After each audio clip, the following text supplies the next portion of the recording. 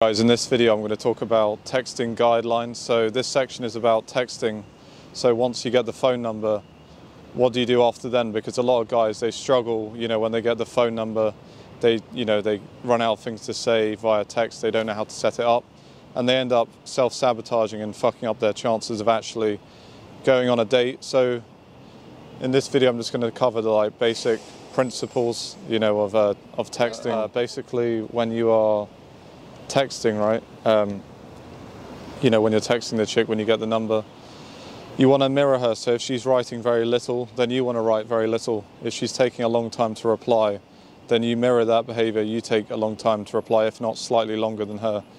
Because if she's showing low investment from the beginning, the last thing you want to do is start texting back immediately, because it shows you've got nothing going on. You haven't got hobbies, you haven't got your own life going on, guys. So have a look at how quickly she replies to you. Look at her investment.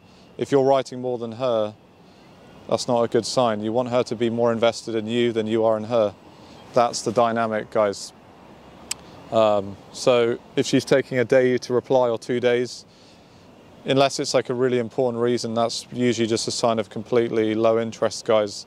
So I would just move on, get another number. You can ping her a bit, but I would just move on, guys. So mirror her. Whatever she writes, you write the same back. You take slightly longer than her. And if she doesn't get back to you on the first text, you can I would send one more text. If not, just leave it, guys. In the past I've persisted, but from experience, these girls are not worth it. Just move on to the next.